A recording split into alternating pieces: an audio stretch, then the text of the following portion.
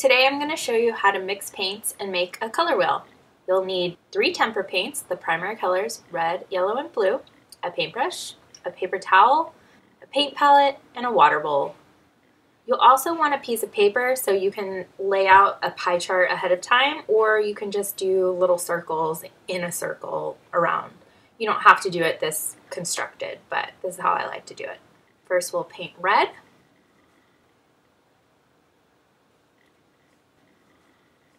Get that all squared away. And now we're going to mix orange. So what we want to do is we want to make sure we don't have that much red on our paintbrush since it's already on our paintbrush. I'm going to dab a little bit into the palette, make sure I get most of it off of my brush, because you always want to do dark into light, because the more dark you put into light, the quicker the color changes faster. If you have to put light into dark, it takes a lot more paint. See, and I just want to make sure we scrape off the edges as well, because otherwise you see these little swirls of color. Just make sure you're mixing it really well and scraping off the edges near the metal tip.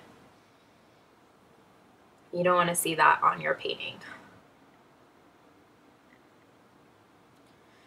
So we're going to do just primary and secondary colors for this tutorial, but you can go ahead once you're finished with those and make the intermediate or tertiary colors that are the mixes between the primaries and secondaries. Now moving on to yellow. And see, since I have yellow on my paintbrush already, what I'm going to do is take the yellow and put a lot of yellow in this palette. And then I'm just going to take a tiny bit of blue, because we want to do dark into light. Just a little bit, see? That's a little too much. And then I'll mix it together. And I'll go from there.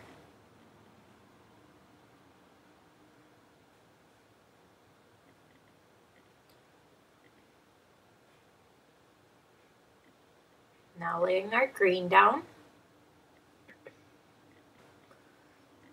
But see, this right here is color from the old paints.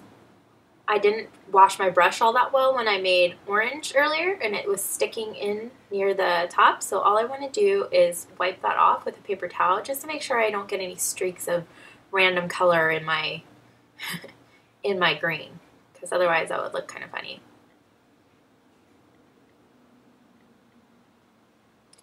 Probably need to change my water at this point too.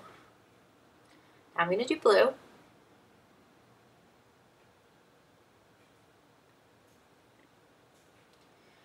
And with blue, since blue is the darker color as well, I want to wipe off just a little bit in the palette, because you really just want to have a tiny bit of the dark color, because otherwise it'll take too much of the light color being red this time, to make violet. So I'm going to actually still need a lot of red for this mix. As you can see there, it's turning out pretty nice. I like that color. I like how it's looking. I just need a little more of it. Just want to make sure we get the perfect violet hue. I think that works. See, here it is again. The blue is leaving a streak on my paper. I don't want it to do that because it's not mixed all the way at the top near the metal tip. So I'll just wipe that part off, make sure the streak is out, make sure the mix I'm using is all violet.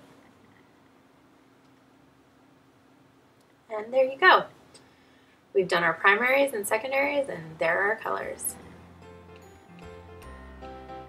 Next up, you can mix all your intermediate or tertiary colors.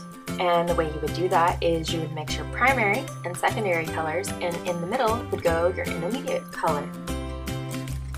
And when you're labeling them, just remember the primary color is always the first on the label. So if you did red and orange, it's red orange, or yellow and orange, it's yellow orange. Look at all those pretty colors.